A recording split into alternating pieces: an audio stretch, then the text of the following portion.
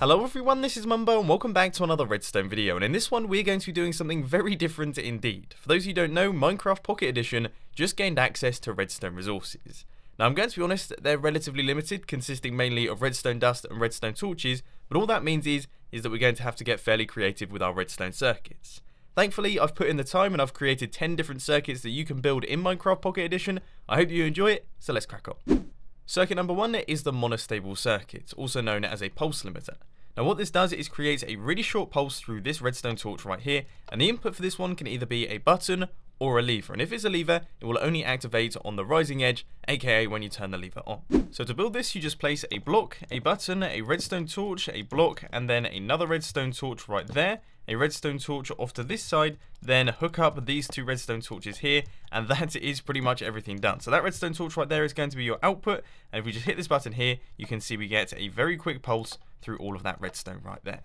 Circuit number 2 is of course the AND gate. Now this is exactly the same as the design that we use mostly on the PC. As you can see right here, we flick this lever, nothing happens. We flick both levers down, the light turns on, but if we only have one of the levers flicked down, then we don't get ourselves an output, which of course is the fundamentals of the AND gate, which is extremely important to redstone logic, with redstone being a Boolean logic system. Now you can see how to build this one. You just have to run inputs into each one of these redstone torches, connect them up using redstone, then have a redstone torch as your output, and that is your AND gate constructed. Next up, we have got this toggleable redstone clock. We can turn it off by turning on the lever, and we can turn the clock on by turning off the lever. Now as you can see, it's relatively fast because of course we don't have repeaters to work with here, so this is a 3-torch redstone clock, meaning that we have a 3-tick redstone clock in front of us. Now the cycle runs around like this, with this redstone torch unpowering this torch, which then unpowers this redstone, which powers this torch, which then unpowers the redstone torch. You get the idea, and once again it's all one wide, very self-explanatory, so you should be able to build this one just fine. Now for some reason, I know there's people out there who don't really like the vertical redstone clocks, so I've designed this one, which should hopefully float your boat. So as you can see right here, we've got redstone running around like this. This is our redstone cycle. Once again, it only uses 3 redstone torches. Of course, if you want to increase the length of the redstone clock, then you just have to add more redstone torches, but it has to be an odd number, otherwise it's not going to work. Now we can toggle it on and off using this lever right here, and that lever can pretty much go anywhere, just to let you know. But anyway, all we have to do now is I'll show you how to build it by standing up here, and you can recreate it for yourselves. Moving on from the redstone clocks, we're going to be taking a look at another familiar circuit right here. This is the RS NOR latch, and you may have seen this a couple times in my builds just because I love this little circuit, simply because it's extremely simple. As you can see right here, when we hit this button, that will change the output, but if we hit this button again, nothing's going to happen because this is an RS NOR latch, and the only way that you can change the output of an RS NOR latch is to hit the opposite input of the current output, if that makes any sense whatsoever. So if you hit this button right here, that will change the output. We can spam this all day long and nothing will happen until of course we hit this button, and then it will change once again. This is the way that you build it. It's extremely simple and it's very easy. Now that last circuit was familiar. This one definitely isn't very familiar because this is a T flip-flop made only using the resources in Minecraft Pocket Edition, and I spent ages trying to solve this problem, and in the end I actually had to Google it. It came up with a really interesting solution that I absolutely love. This is engineering at its finest. What we've got is a minecart with detector rails, then an RS NOR latch over here, and if we hit this button right here, you can see our minecart moves across, and that flicks the output of our RS NOR latch, because of course the last input into the RS NOR latch is going to be this one right here, but then when we hit the button once again, of course the last input is going to be the opposite of what it was before, mean that we get a change of state, mean that we have ourselves a working T flip-flop. Now this is a seriously interesting redstone circuit. It's a little bit big and a little bit clunky, but I absolutely love it. Now because this design is completely flat, I'm just going to look straight down like this, and you can copy it from the screen right there.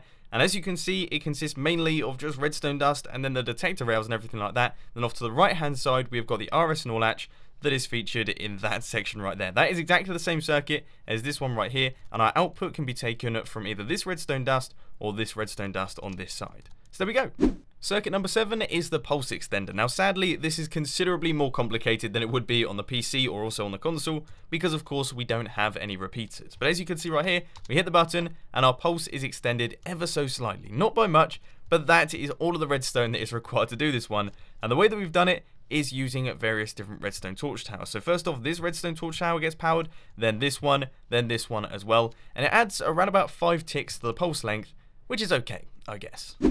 Now, because this build is fairly big and clunky for what it does, I'm not going to be doing a tutorial for this one. However, if you do have a PC and you fancy downloading this world, opening it up in Minecraft, then copying it block for block from Minecraft into your Pocket Edition, then you can definitely go ahead and do that. There is a world download down in the description if you do want to check all of this out. We are now onto the last specific redstone circuit, and this one is a fairly advanced one. This is a dual edge monostable circuit. You can see we hit that button right there and we get ourselves 2 outputs, one at the start and one at the end. Now that works with levers or any form of input device, be it a pressure plate or anything like that. But as you can see, what I've essentially done is I've created a rising edge monostable circuit right here using the design from the start. And I've created a falling edge monostable circuit using the design from the start with a redstone torch running into the input section. So that essentially means that this redstone will turn off when we hit the button. Then when it turns back on, of course, that fires up the monostable circuit, giving ourselves an output through this redstone line right here, which means that we get 1 pulse from this one pulse from this one. That's at the start, that one at the end. That's the logic behind all of it. Now these final 2 designs right here aren't necessarily circuits, they're more builds. These are things that you can create in Minecraft Pocket Edition using redstone that you could find useful. So for example, right here we've got ourselves 3 levers and we've got ourselves an iron door. If we flick this lever right here and this lever right here, then the door opens up. If we flick this one as well, then of course our door closes, and any other combination of the levers, the door isn't going to open unless of course we do it like this. Now the way that we've created this combination lock is simply using an AND gate. On every block that we want the lever to be down, we've placed a redstone torch on the back of it. On every lever that we want up, we just place redstone behind it, then we run that out into an inverter, and that creates this little system. And finally, for the last redstone contraption, we have got ourselves some disco lighting. If I hit this button right here, you can see all of the redstone lamps turn off in sequence, then turn back on in sequence, which means it looks really cool if you connect it up to a redstone clock.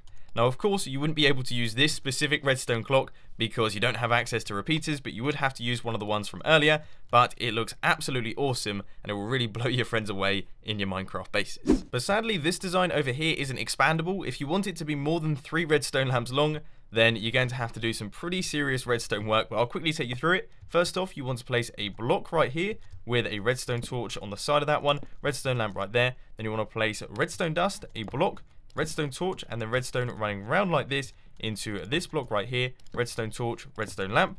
Then pretty much repeat the same thing once again. So that is redstone dust there, a block, a redstone torch, and then your redstone running around like this into the block with the redstone torch and then the redstone lamp, and then the same thing once again. So that is block, redstone torch, and then your redstone running around like this. I've run out of iron, but we're going to continue. Block like that, redstone torch, redstone lamp, and there we go. That is pretty much the system. So now what we have to do is run a redstone dot into this block right here and power that using a redstone clock or a lever or something like that, and as you can see, we get our working sequential system. So we have it, ladies and gents. That rounds up today's extremely different video. You're not going to be getting many Pocket Edition videos from me unless of course all of you suddenly start requesting them, but I hope that you found this one useful. This should really help you out with your Pocket Edition redstone. But unfortunately, that's all I've got time for today. I hope you enjoyed this video. If you did, please be sure to hit that like button. And if you really loved it, then make sure to subscribe. But thanks for watching, guys. This has been Mumbo, and I'm out. I'll see you later.